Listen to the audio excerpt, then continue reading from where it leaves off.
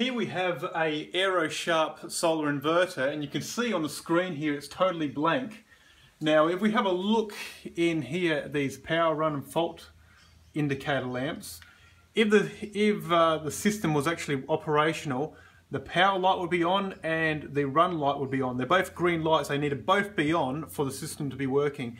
In this case we've got nothing on at all. So if your Aero-Sharp inverter is doing this type of thing, the first thing to do is actually check that everything is on. So here on the right hand side we've got our inverter AC isolator.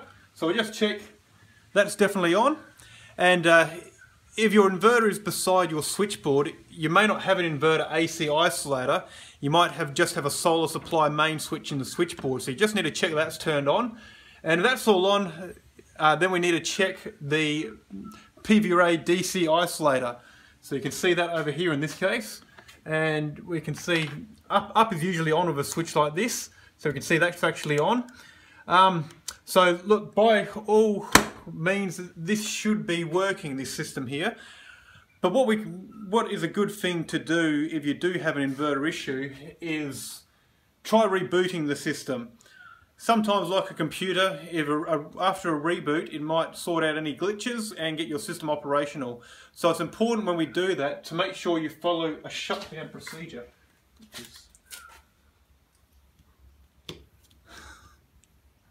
Right there. So with a shutdown procedure, it's always important you follow this correctly. Now it says here, the first thing, A, turn off the solar supply main switch or inverter AC isolator. So like I said, in the switchboard will be the solar supply main switch. In this case we've got an inverter AC isolator as well, so we can just isolate it here. So we'll turn off this one. Let's flick that down. And then turn off the PV array DC isolator located at the inverter. So that's on the other side of the inverter there. So we see it over here, PV array DC isolator. So we just flick that one off. Now a good thing to do is usually leave it for 30 seconds or so, just to make sure the inverter totally shuts down, and then we can try restarting it again. Now there is a bit of a problem with the Aero-Sharp brand of inverter, because the manufacturer Aero-Sharp, Shanghai Aero-Sharp Electric, are not around anymore. So if you do have an Aero-Sharp inverter which is having issues, it could be possibly fixed by a third party, but it won't be covered under warranty because the manufacturer has disappeared.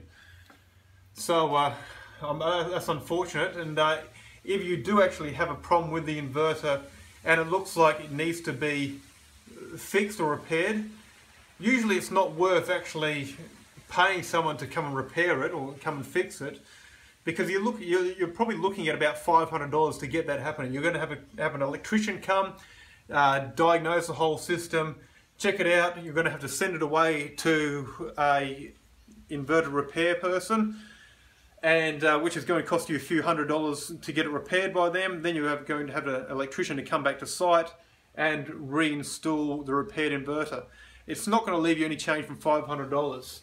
So in my opinion, if you do have an Aero-Sharp inverter which is faulty, and you're probably best to bite the bullet, spend a bit more and get it replaced with a good quality unit. That's going to give you a full warranty. So on this case here, we'll now see if this thing reboots again. So with a shutdown procedure it's important, but with a startup procedure it doesn't matter. It can be in either order, either the AC first or the DC. Here we'll just turn on the AC, flick that up, and we'll turn back on the DC. Yep, open up. And we'll see if we get anything on the screen at all. Sometimes these lights are hard to see. But in this case, the screen is totally blank. There's none of the lights are on either. And so if your inverter, if you've tried this on your Aero-Sharp inverter and it's doing the same thing, unfortunately you are going to need to get a solar accredited electrician to come and have a look at your system and work out what's going on. Now in this case here, I've actually checked all this system already, and it is an internal fault with the solar inverter. It does have DC power getting to it, and it does have AC power getting to it as well. I've actually checked inside, and this does have a 12 amp fuse inside which was blown. But but that fuse is blown because of another internal fault, a major internal fault. So in this case here, it is best for the customer to replace the inverter with a good quality unit, which is what we're here to do today. Now, it's always best to know what size your solar inverter is.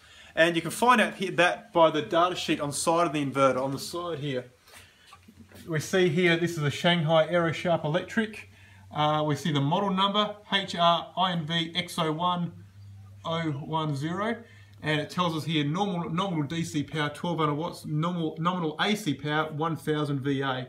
So this is a 1 kilowatt inverter in this case. Aero-Sharp inverters come in 1 kilowatt, 1.5 kilowatt, 2 kilowatt, 3 kilowatt. They're the main ones. So you can find the information on the side there, and that will help getting the correct size replacement inverter for your solar power system.